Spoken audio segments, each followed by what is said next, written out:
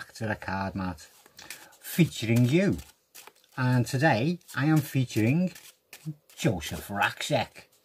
Yeah, he's done an original effect, a really fantastic original effect. A little bit of a transportation one. Oh, my little lady. A little bit of a transportation one, which is very nice. Everybody likes transportation tricks.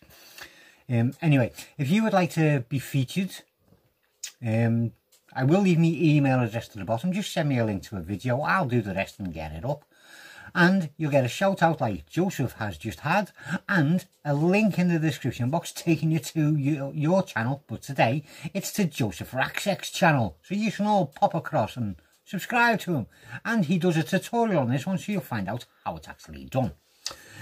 That being said, please sit back and enjoy Joseph Raczek with his original effect.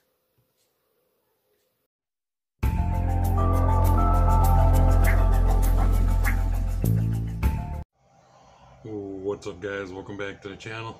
Hope you guys are having a good day.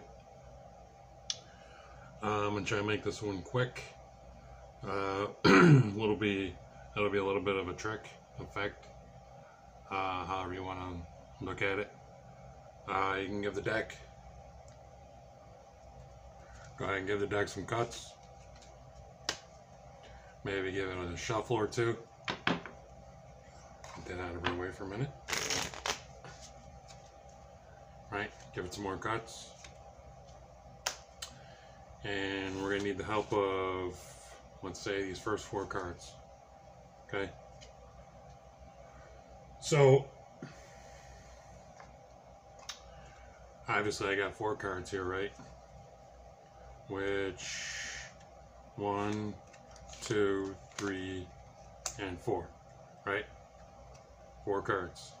So the idea is we're going to take one of these cards and we're going to make it magically jump over the box and on the top of the deck. Not sure how this is going to work.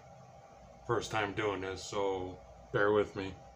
So once again, we got 1, 2, 3, 4 cards, right? So if we give it a little shake, another little shake, maybe one of those deals, we now have 1, 2, 3 cards. So hopefully one of these cards, one of these aces, jumped over here. And no. We definitely do have 3 aces, but there was 4. So you're saying,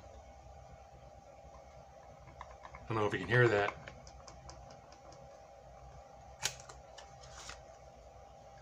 The 4th ace in the box. Hope you guys like that, and do it again tomorrow.